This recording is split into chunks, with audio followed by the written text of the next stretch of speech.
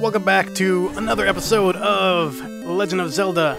So, I took some time to actually get my health to full, and I ended up finding on the map an extra heart. So I have one more heart for insurance here. Was not able to find where the potions are, so I'll just have to make do. However, this is it. This is gonna be the one. We're gonna do it. Let's start it strong, guys. Starting strong. Gonna beat this dragon. Dragons. Jeez. Okay. Dang it. Stop. Because it's got a weird hitbox. Like, I don't know where it's safe. Okay.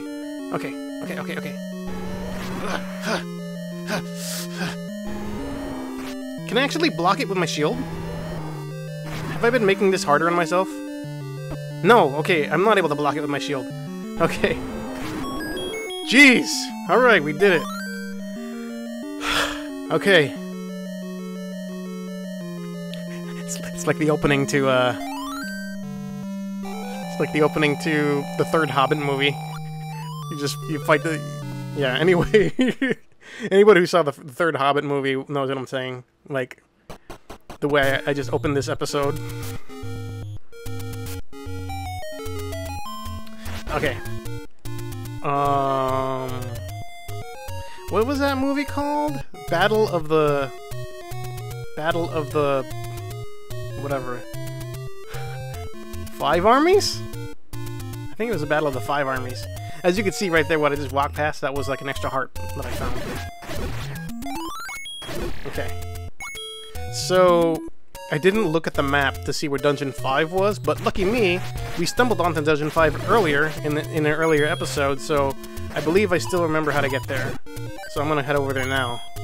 Yeah, that was like where the waterfall and then they were like, up the mountain. So we're gonna go up the mountain. And that's the thing we're gonna do. Here we go. Wait, what's on the other side? What's on this side? What's through here? I wanna know what's up here. Now that I can actually, like, use the ladder and cross. Oh, one of you guys. Those guys are cool. Because they move really funny. Oh, jeez. I'm just gonna... Oh, God. Oh, my gosh. Two hearts. Spectacle rock. Ah, dang it. Oh, God. They're so strong. Okay. What is this? Oh, there's so many of them. That's so bad. Oh, my God. Okay. Alright. I don't know what... Why did I bother?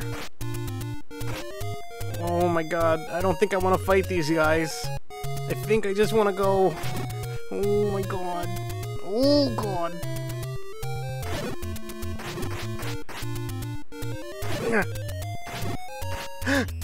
No, no. They will kill me.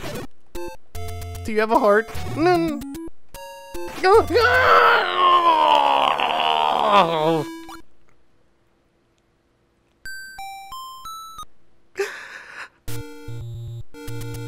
Okay, let's go find the ferry. Let's go find the ferry.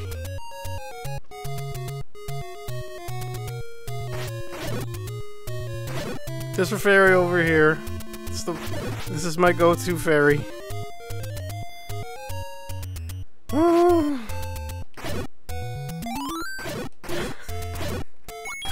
What is my death count? My gosh. Alright. Moving on. Ugh. It does feel good when I pick up when they drop like 5 pieces of rupee. The 5-piece rupees are very gratifying to pick up.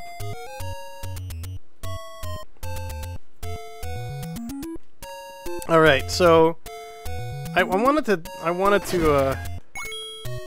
actually wanted to touch a little bit more on what I said last time, which was, you know, about raiding on Warcraft, World of Warcraft, and other such games.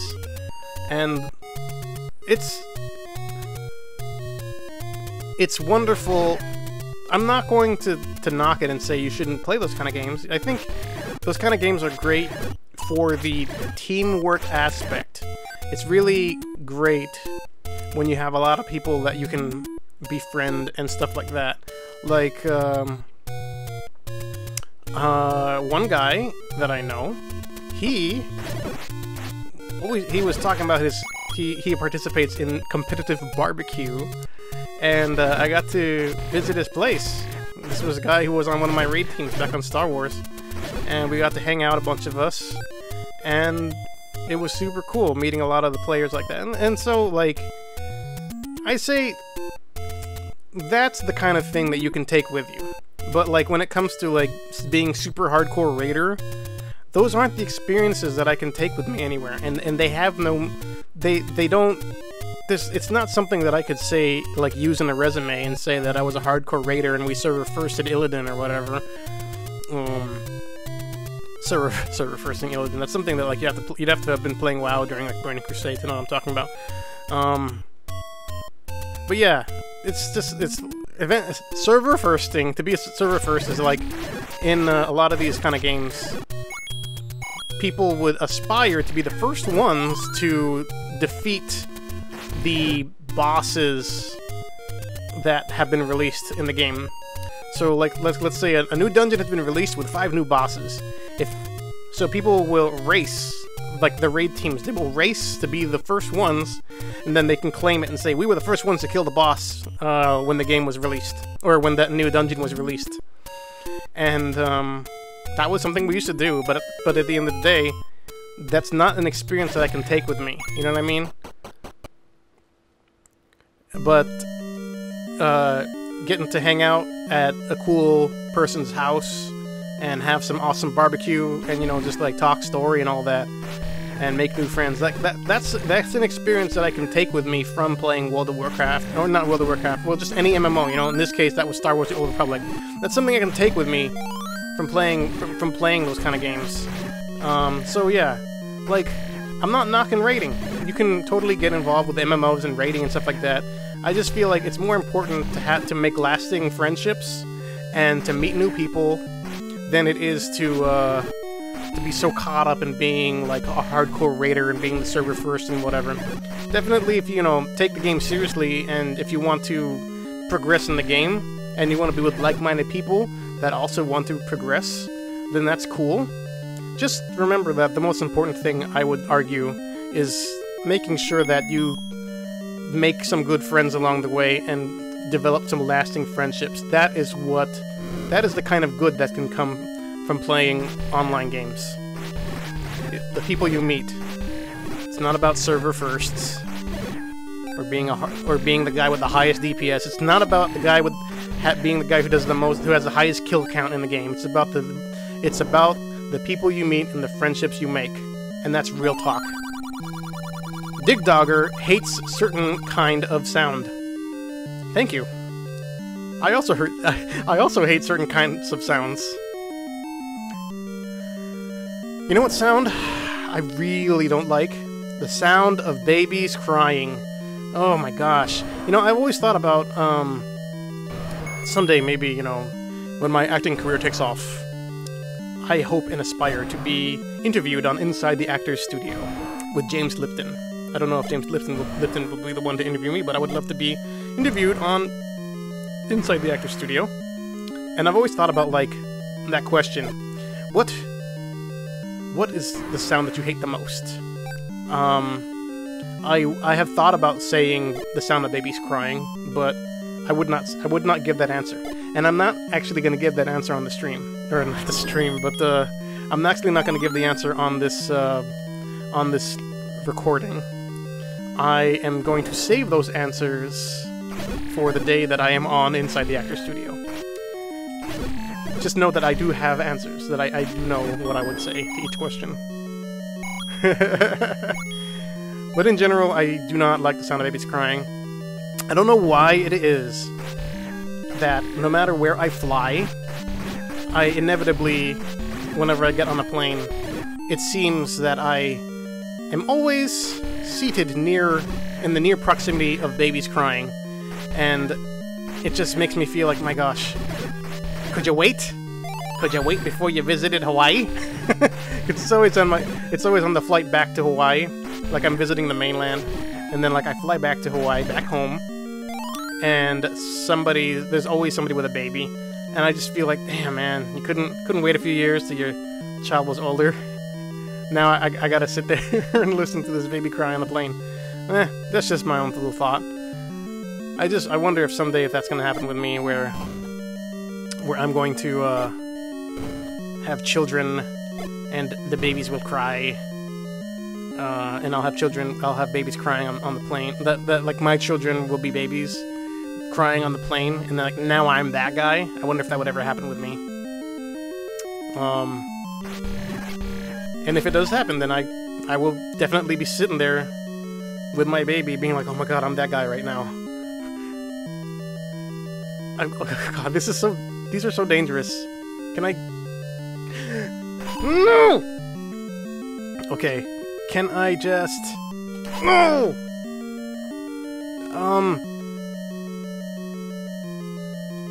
Is this seriously something that I have to fight my way through?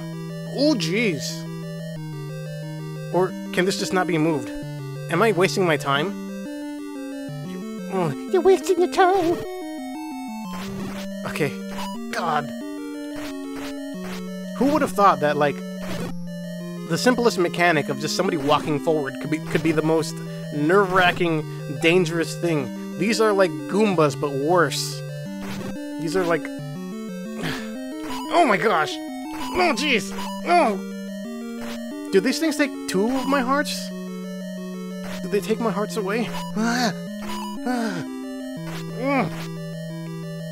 Can I hit them with arrows?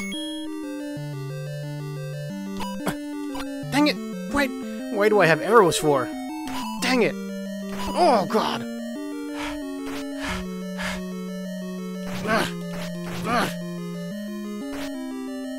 Jeez! Jeez! Oh my gosh, these guys are so strong! That was 3 hits already. These guys take 4 hits. Oh my gosh. Oh my gosh. Oh my gosh. I'm so afraid that they're gonna just like randomly turn around when I'm advancing on them. And I'm gonna walk into them. That's the thing that makes them scary. A fairy! Oh my gosh. Please, come here. Please! Okay. Okay. Alright. Can I even get this thing open?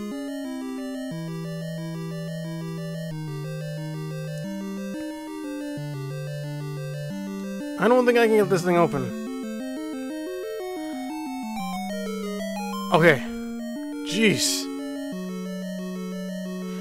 Okay. So I'm looking at... I just noticed the time. And it's time to end this episode. So, what I'm gonna do is we're gonna end it in here, in this place. Okay? Let me just get this bat. Okay. I will see you guys on the next episode later.